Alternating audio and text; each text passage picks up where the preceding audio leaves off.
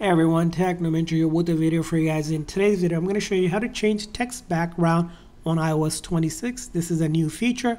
So if you haven't updated your phone, first thing is in your setting, go to General, Software Update, and make sure you're updated to iOS 26, which is now available. As you can see here, I'm already up to date. If you're not, go ahead and update it. Now once you update it to it, really simple, you're going to first open up the Messages app. From the Messages app, you're going to tap on a contact. Now from a contact here, you're going to tap on the name of the contact, which will open up the setting for that contact. And then you're going to see the word background. You're going to simply tap on the background to get to the background section. In order to change it, there's a couple different options you have. You can select a photo from your album. You can also select a specific color. You can select a background that you generate using AI. You can do the sky, water, or any of these as an option.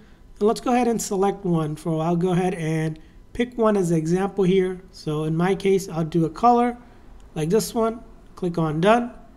And once you select it, you go back and you should see that background for text change now to whatever you selected.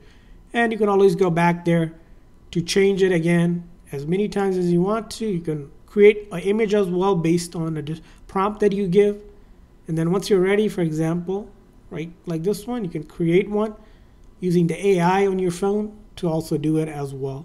So those are going to be different options to change it. And if you ever wanted to change back, you can click on none again, and that will remove it just like that. So again, that's how you would do it. I hope this video was helpful.